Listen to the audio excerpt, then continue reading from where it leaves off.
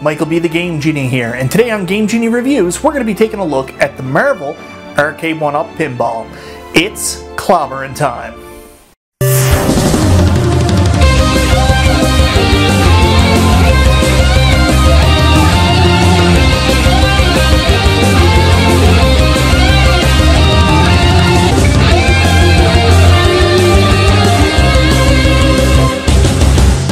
So guys, I spent a little bit of money recently and picked up not just the Attack from Mars Arcade1Up Pinball, but also the Marvel Pinball, which I had no intention of doing originally, as these games are based on Zen original creations and do not recreate classic pinball tables.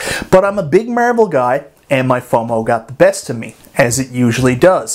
So today we're going to take an in-detail look at the Marvel Arcade1Up Pinball and find out how these games translate to Arcade1Up's at-home virtual pinball table. The Marvel Arcade1Up Pinball Table was a surprise announcement during the Summer Gaming event where most people anticipated the release of the previously leaked Universal Pinball Table. When I originally saw it, as a Marvel fan, of course I was somewhat excited, but I had been taking a pretty hard line on what my expectations were for at-home pinball, and I wanted that experience to be more like Arcade1Up's actual arcade offerings that were based on recreating the look and gameplay of original arcades, hence why I gravitated to Attack from Mars. As the release date slowly crept up, in Canada, my FOMO started to get the best of me, and the amazing availability tempted me to go against my original mindset and place an order for the Marvel table. I decided to at least buy the games and try them on Steam first to make sure I would enjoy them before spending $900 Canadian on the table. After playing for a few short hours, my love of Marvel and the awesome pinball experience Zen Studios provided won, and I decided to order the Marvel table as well. Fast forward to just over a week and the Marvel Arcade1Up Pinball has arrived and was built and displayed in my game room, and it looks pretty sharp, doesn't it? I would typically discuss the build quality next, but I went into extremely high detail on that with my Attack from Mars review, and these cabinets are essentially identical outside of the art and included games. If you want to hear my thoughts on the build quality of these cabinets in detail, you can go back and watch that video that I am extremely proud of. Or, if you want to save time, I'll just say this. Maybe the best machine Arcade1Up has ever built and blurs the line between real machine and at-home toy.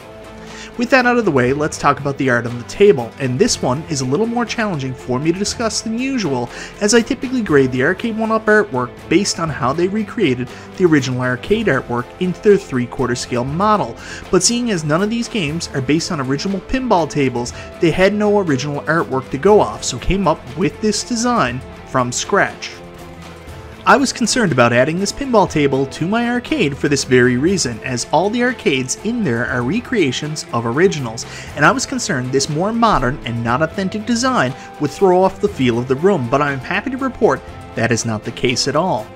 Unlike the Attack from Mars cabinet where the art was focused on a specific game on the cabinet, the Marvel table decided to go with more of a multicade style theme based off the most popular Marvel characters and has a good representation of characters featured in the games.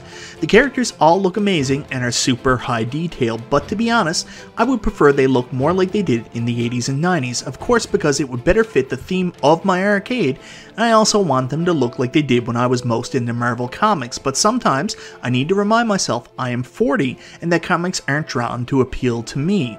The art on the side of the body of the table is great and actually different on each side, with the left featuring an iteration of the Avengers and the right featuring an iteration of the X-Men. I actually really dig the way the characters are laid out on the sides, and the Space Galaxy theme in the background is also awesome looking and fits the cabinet so well. As we move around to the front of the cabinet, it's maybe a little disappointing for some as the art stops and we have a plain black front panel with minimal branding. We do, however, have the same faux coin door, button, and plunger placement that looks so good on the Attack from Mars cabinet. I mentioned the metallic borders around the top of the cab and screen in my last review, and again these look fantastic here and really add to the pinball experience. Moving to the back box, and once again they maintain the multicade design by having different art on each side panel, with one featuring the Fantastic Four, which is a great game, on the cabinet, and the other featuring Thor, whose game is also on the cabinet, and Iron Man, that I guess is in the Civil War game. Just wait, we will come back to some of the displayed character choices in a minute. The entire back box has this chrome molding that really makes the art and features of the cabinet pop and ties in with the metal borders and metal legs. The bottom section of the back box features the two excellent 3-inch speakers and the DMD. The top of the back box features the beautiful static backlit back panel. That's a lot of back. As I mentioned in my Attack from Mars review, the light distribution is fantastic on this panel with no visible hotspots.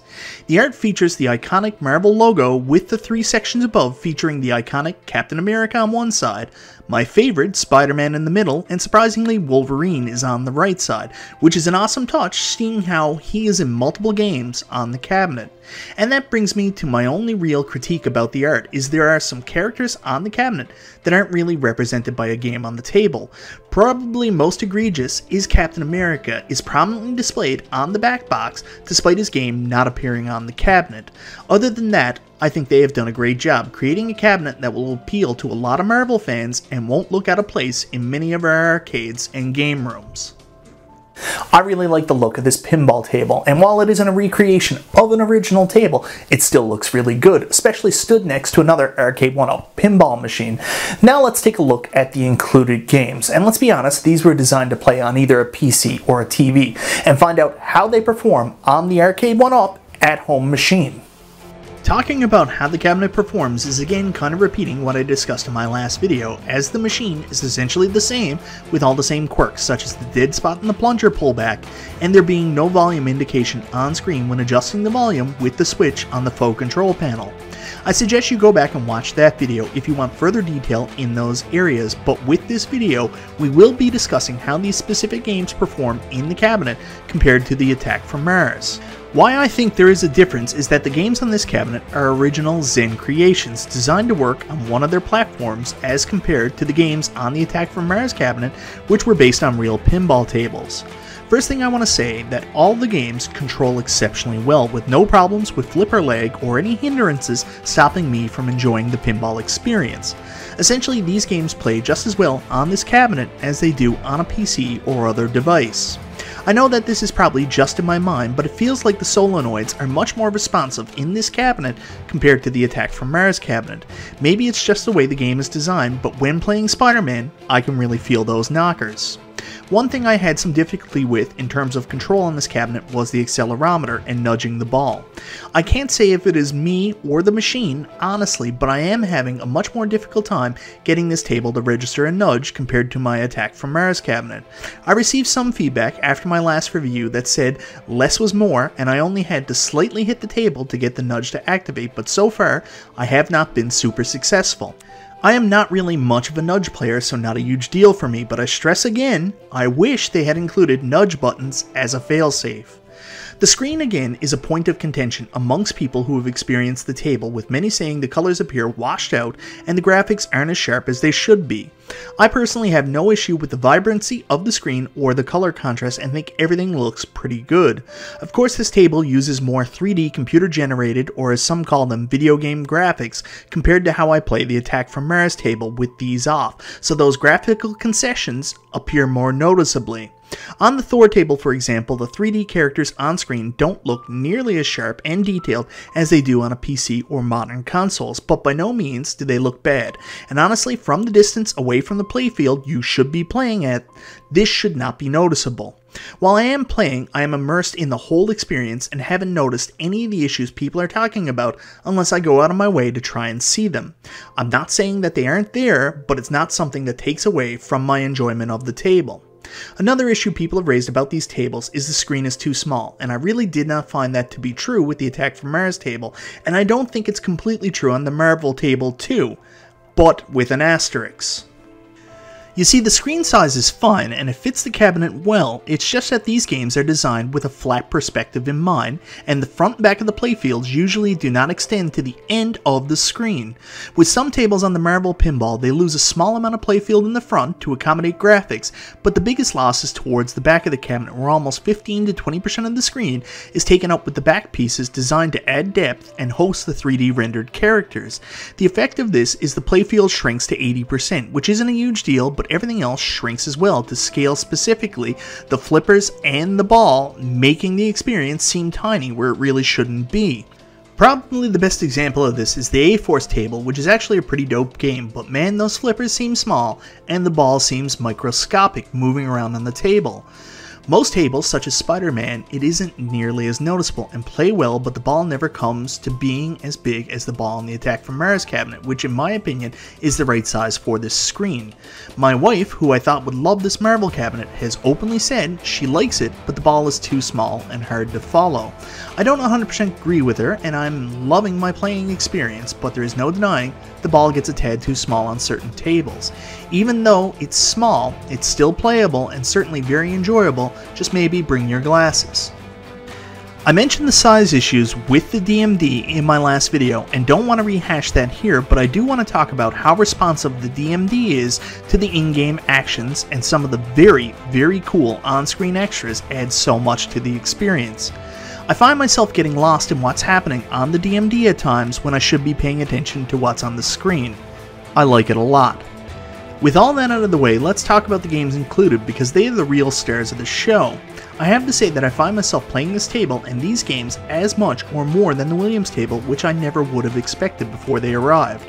This table comes with 10 games out of the Zen Pinball Marble library.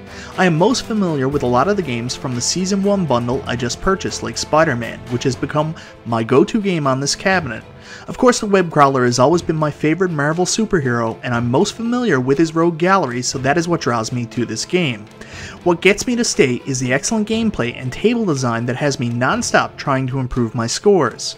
I am also absolutely in love with Thor, and the gameplay and extras are so video gamey, but yet so much fun, and it has absolutely changed my opinion on how I want to enjoy pinball.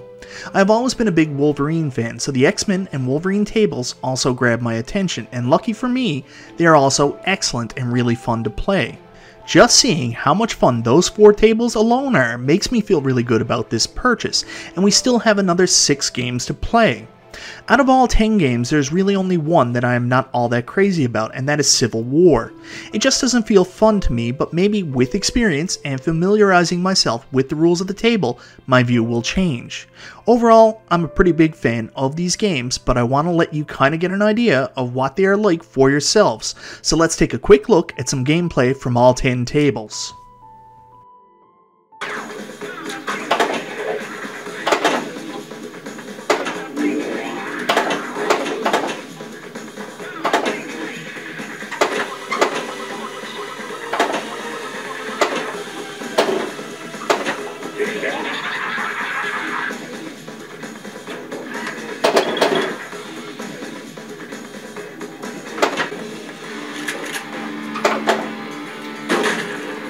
Great! Don't move!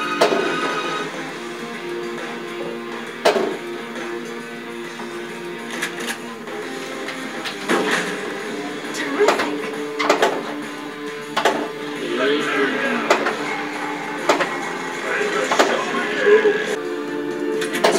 You missed. Come on, we should look for another way around.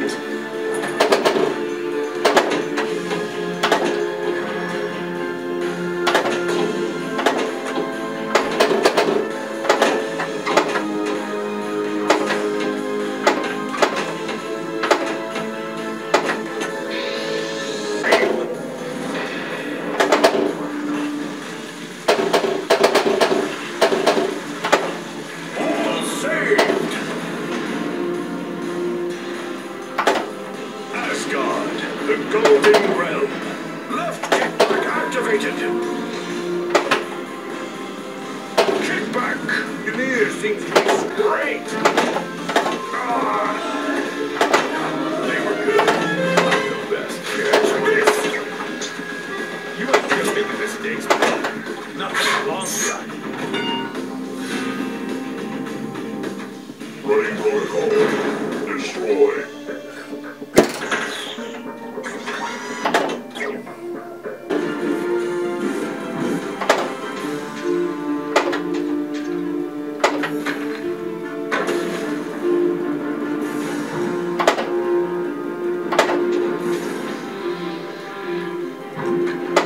Great shot!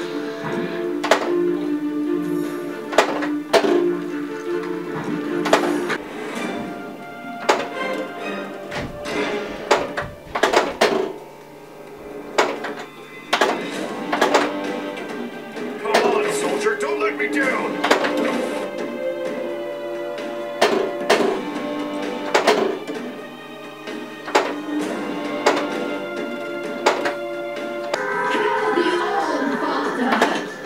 As their fear strengthens, so too does my power. Punish and terrify every single living thing you can.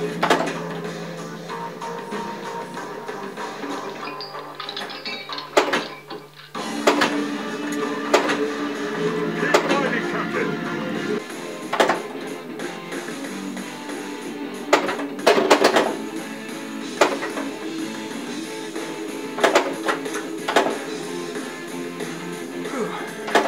See old JJ again for a long time. Now, where did you go? The goblin wants to play!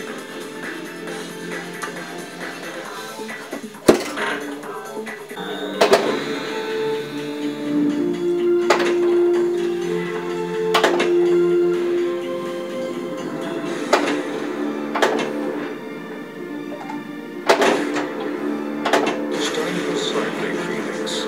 Or suffer the fate of all traitors to Homo Superior.